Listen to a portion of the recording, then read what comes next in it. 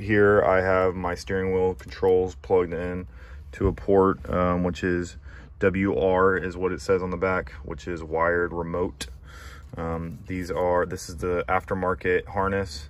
Yes, I know that's duct tape. It's not all perfect, but these are a bunch of cords we don't need.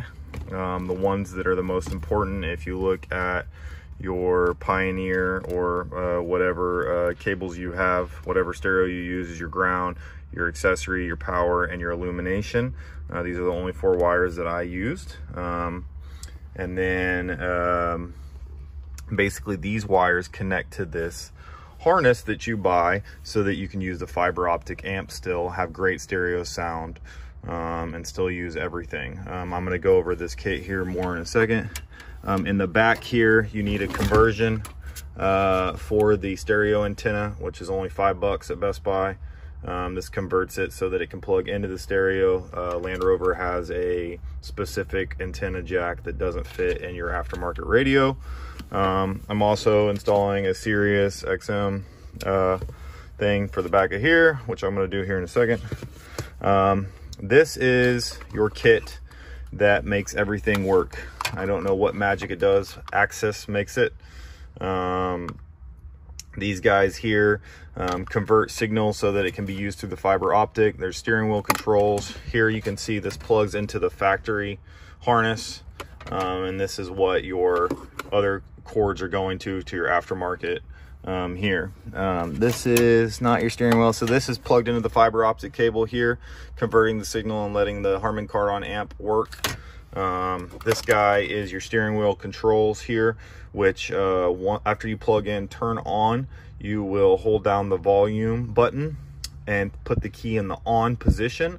The LEDs will flash, letting you know it's programming, and then they'll go solid for like 18 seconds, and then or blink 18 times, I'm sorry, and then they'll just go solid, meaning it's been programmed. Your steering wheel controls work.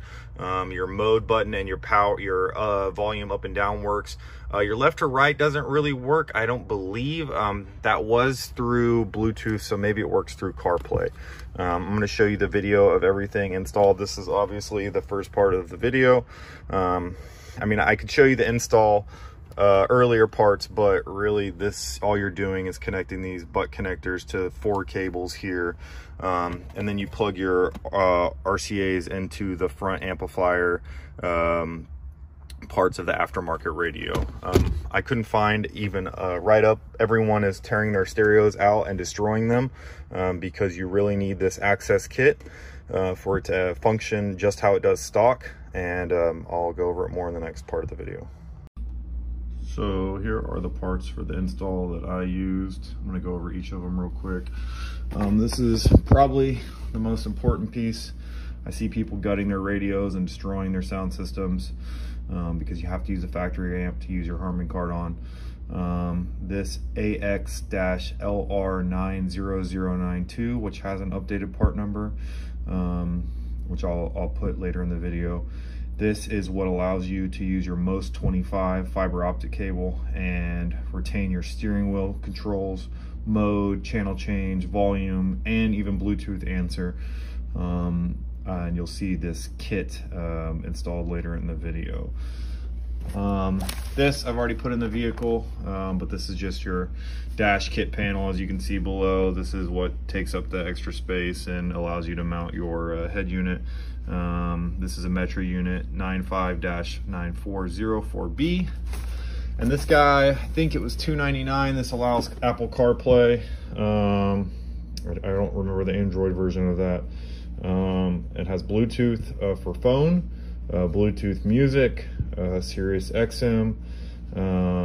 Pretty awesome how cheap this unit is compared to Kenwood and some other ones. Really love what this unit provides. And then just a Sirius XM tuner, the antenna and the tuner that plugs in the back of the radio. Okay, in this part of the video, I have removed the upper navigation system to pull wires out and route them to the necessary locations so they're not all just jammed up back here. This is just for the navigation at the top. Here are all the boxes, radio converter here. Everything is kind of just all over the place. You really need to push them down below the AC vents here, and then tuck some behind here and here as well, in order to make sure that this guy fits and then the ACs go back in. They kind of bevel up, so you do have a little bit of room, and I will put up a video for the next part here in a second. All right guys, here is the finished deal. Finished with the install of the Pioneer head unit AVH-1550NEX. See if I can focus here. Here is the CarPlay menu. I'm hooked up right now to my phone here, the USB that comes out of the bottom of this unit here. So as you can see, and I flipped this menu to the right side. I was kind of playing around with things. I'll probably put it back over that side, but obviously all my Spotify playlist, I can turn the volume up on the stereo controls. Stereo sounds better than it did just stock. It's pretty impressive. You can change all the stations or music here. You can do the same through Sirius. If I want to get out of this, I can hit the mode button at the top. Let's say I want to go ahead and use the Google Maps. Sirius, I mean not Sirius. You can do it through CarPlay here. And then I'm not quite familiar with how to exit. Okay, here we go. So now we're on Sirius, and I got my presets here, and which you can navigate through as well using the buttons. So that all works. And then this is your drop down here, and this is the making sure that the radio works, the FM. You do need that cable I was talking about. I think it's $5, because the regular plug-in for the radio on the Land Rover, of course, it's different, so it needs to convert to a regular like 3.5 millimeter jack, I think it is. And then so you can Bluetooth through Spotify, which then it can go ahead and do it that way and play. So there's many different ways to play through it. One of the most awesome features is that you can answer the phone here off of these, and this Bluetooth mic does sound pretty well. So you guys stop chopping up your stereos. You need to get that access conversion kit. I will give you the part number for that again, the new updated part number. Yeah, so this thing is awesome and really has enabled us to keep this car, because I was going crazy. I was just going to get an LR4 with updated technology. My wife didn't want a car payment, and this thing worked out. So if you have any questions, don't hesitate to ask me. I know I didn't do a great job of the install video. This is super simple. I hate electronics, honestly. I'm a mechanic, but I hate electronic problems, and so this was not up my alley, but still totally easy to do with that kit. Yep, thanks for watching.